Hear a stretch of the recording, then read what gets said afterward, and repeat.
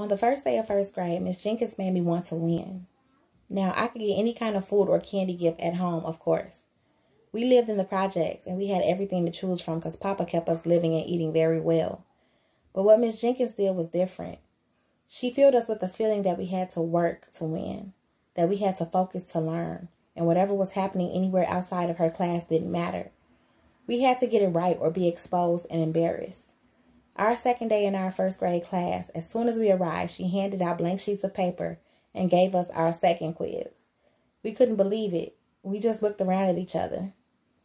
Learning is not only repeating, she told us.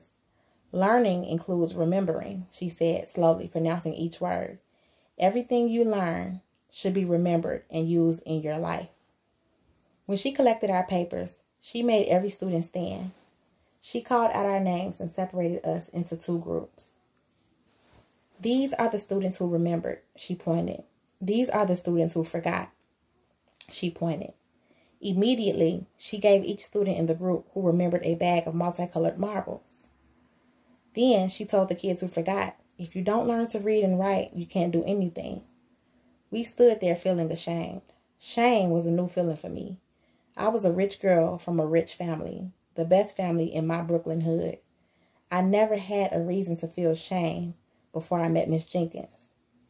As we, the forgetters, had to remain standing, answering Miss Jenkins like we was in the chorus, I got red and redder. Miss Jenkins called out, if you don't learn to read and write, whose fault is it? Then she taught us all to respond by saying it out loud. If you don't learn to read or write, then it is my fault.